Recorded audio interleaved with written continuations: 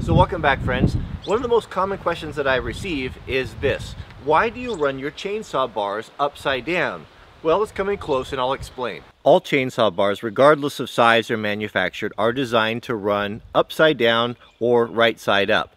And that's proven by the oiling port that we're going to find behind the main cover here. So here on the Stihl 461, like almost all other saws, is going to have an opening. You see this opening right here is an oval, and the reason why it's an oval is it needs to be able to supply bar oil to the bar at any configuration that you might find. And so what you may find is that you'll have varying different chain lengths. New chains will stretch, and this bar is in a constant, it's always going to be in a different position like this, so it needs to be able to supply the lubricant to the rails of the bar. Now here's the issue. If we look on the bar right there, you see that little hole?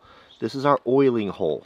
And if the bar is oriented this way, now you can understand how the lubricant that's flowing out of here is directed into that bar.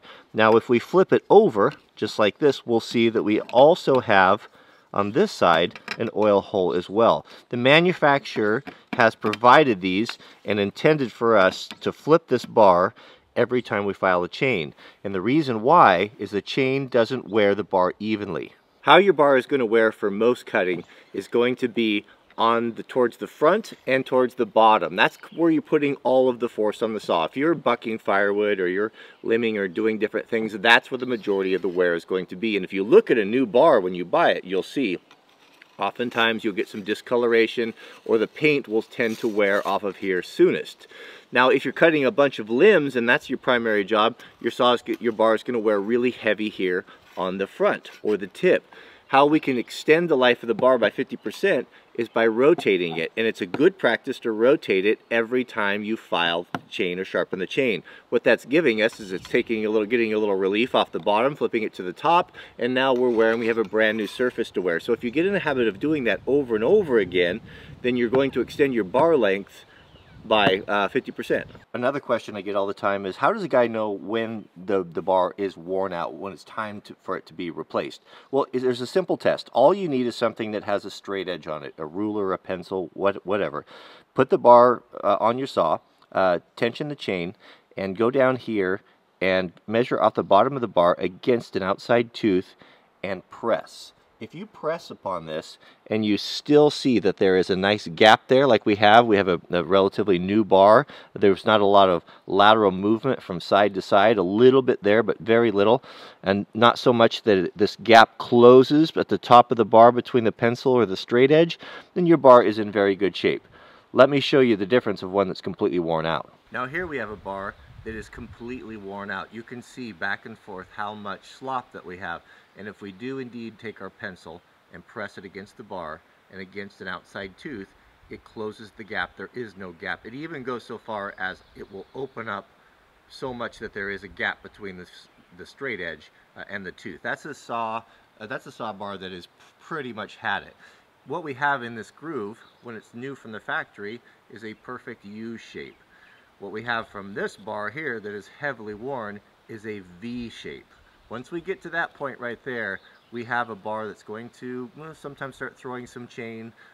It's going to wobble back and forth, and it's just going to really perform poorly. An interesting fact about chainsaws and chainsaw bars, what we're finding is that guys who hand file their saws, meaning with a hand file with a round file, what typically tends to happen is they wear out bars much quicker than guys that replace chains with chisel ground or with machine ground chains. And it's got nothing to do with the process. What typically happens is that the guys that round file their chains, they don't remove the chain from the bar. They file it on the chain, and what happens is there's a higher tendency for this oil port to get plugged with sawdust and oil or some little pine needle or something, and it goes unnoticed. And also, a hand filer doesn't typically switch his bar every time because he doesn't need to change the chain.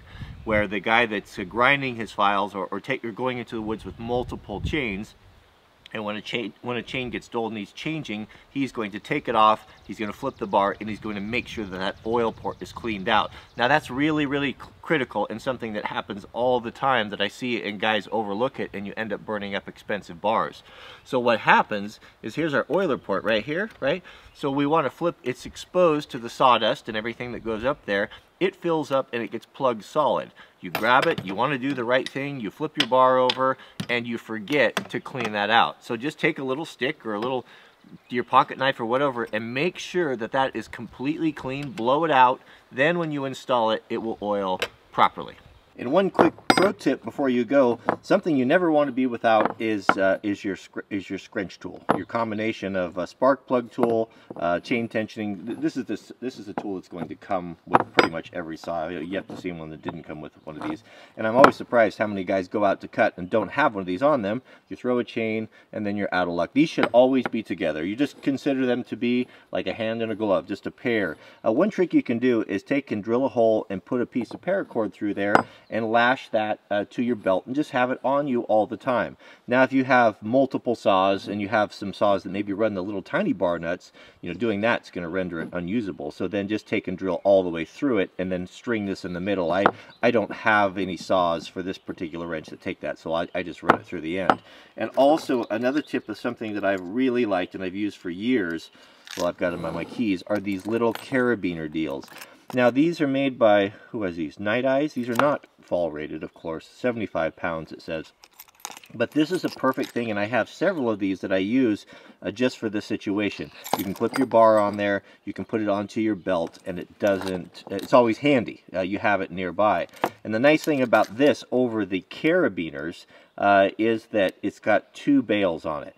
And the one bail that you're not going to open all the time has this little plastic sleeve on there, and then you can pull that up there and you can lock it. And when you grab it, because when you're grabbing your keys or different things, it's hard to orient. You never know, you end up pushing one and your keys fall off. It's always locked, and then you have this open. So this is the one I use for everything. When I'm cutting, you know, I usually take it off here and put it on there for my saw. But these are really, really nice for keys and for all those little things. I'll put these in my Amazon store at wranglermart.com. They're not very expensive and they come in different sizes, but this is a handy thing for a million deals.